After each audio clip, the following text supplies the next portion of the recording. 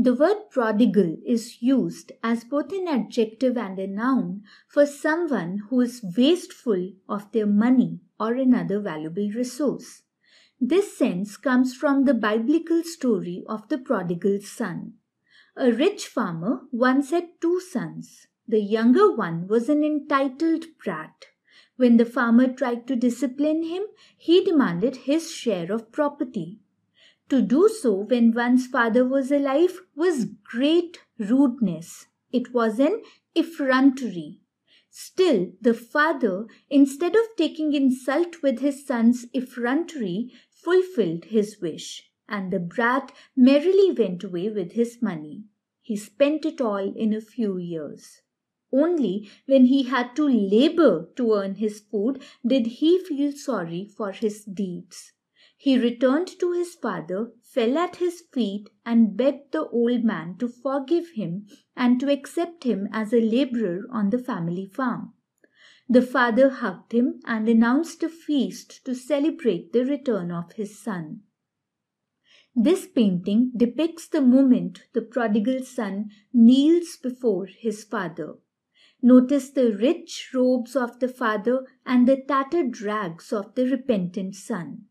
The father is wrapping his cloak around the son and so symbolically covering his son with love and warmth.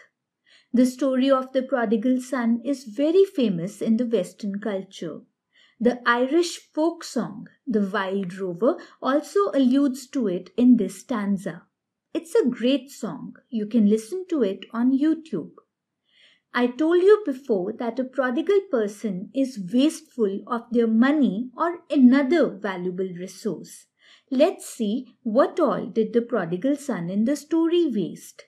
He wasted not only his money but also many precious years of his life and the bond with his loving father. So the son foolishly took all these for granted and tossed them away. It is such stupid wastefulness that is known as prodigality.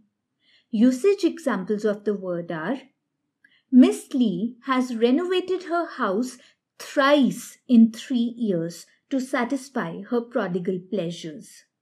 Now, someone renovating their house once a decade is quite normal, but doing it 3 times in 3 years is likely to make people question Miss Lee's wisdom with respect to money. Then there is this couplet by Robert Burns.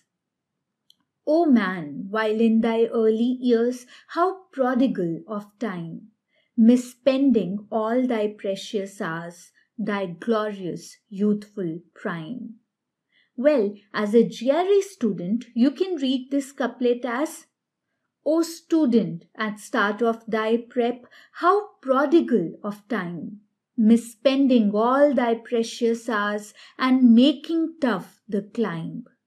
Many students are prodigal of their time in the early weeks and months of their prep. They misspend those precious hours, and then, as the test date draws near, they scramble to fit a lot of to-dos into the little time left. This is a suboptimal and stressful way to study. If you don't make this mistake and keep moving towards your prep goal slowly and steadily, you will climb the steepest hills.